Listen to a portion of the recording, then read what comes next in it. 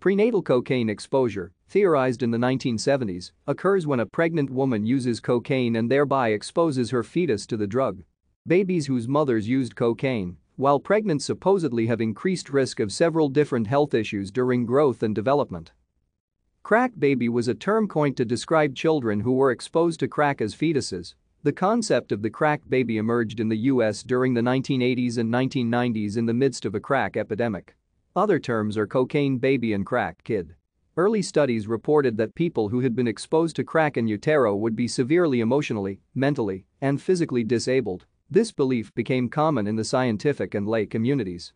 Fears were widespread that a generation of crack babies was going to put severe strain on society and social services as they grew up.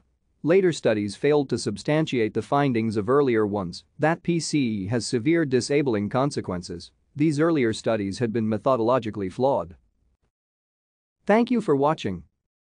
Like and subscribe if you would like to view more of our videos. Have a nice day.